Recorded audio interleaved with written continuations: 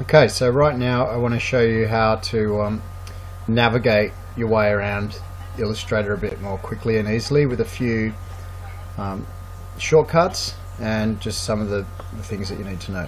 So the last document we worked on, there's some junk left here.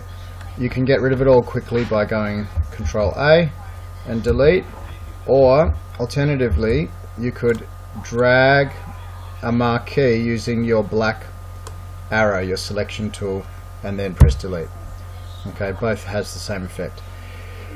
When I want to move around my document and look at something more closely or zoom out and see the whole thing, the way that I do that is using the control and scroll options. So if I hold the I'll just draw something first so you can see the benefit of this.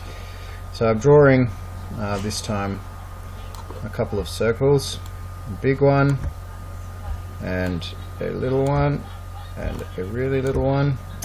And if I wanted to zoom in on this one particularly and work on it without having to see the rest, I would hold my mouse over the object and control scroll to go side to side, alt scroll to zoom in and out.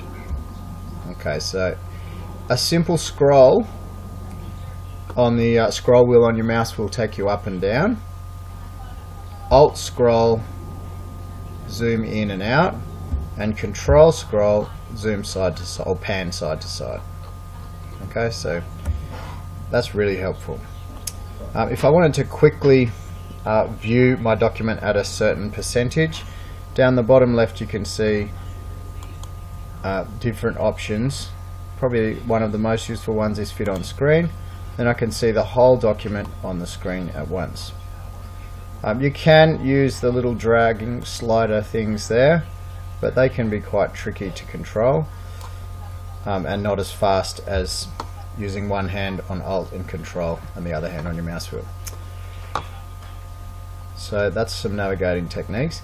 If I had multiple artboards, and I'll just make a couple of new ones now. This is the Artboard tool over here.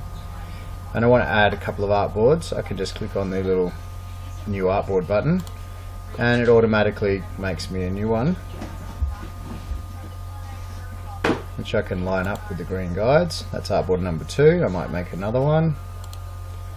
Artboard number 3. Notice that it makes the artboard at the same size. I could custom make the artboard just by clicking and dragging, which can sometimes be helpful. So you can see I've got 5 artboards now. If I wanted to quickly jump to one of these artboards, down the bottom there is an option, Artboard Navigation. I can go to Artboard 1 or Artboard 5 or whichever artboard I want to work on. Also I can Alt scroll and Control scroll to navigate my way around. That'll do.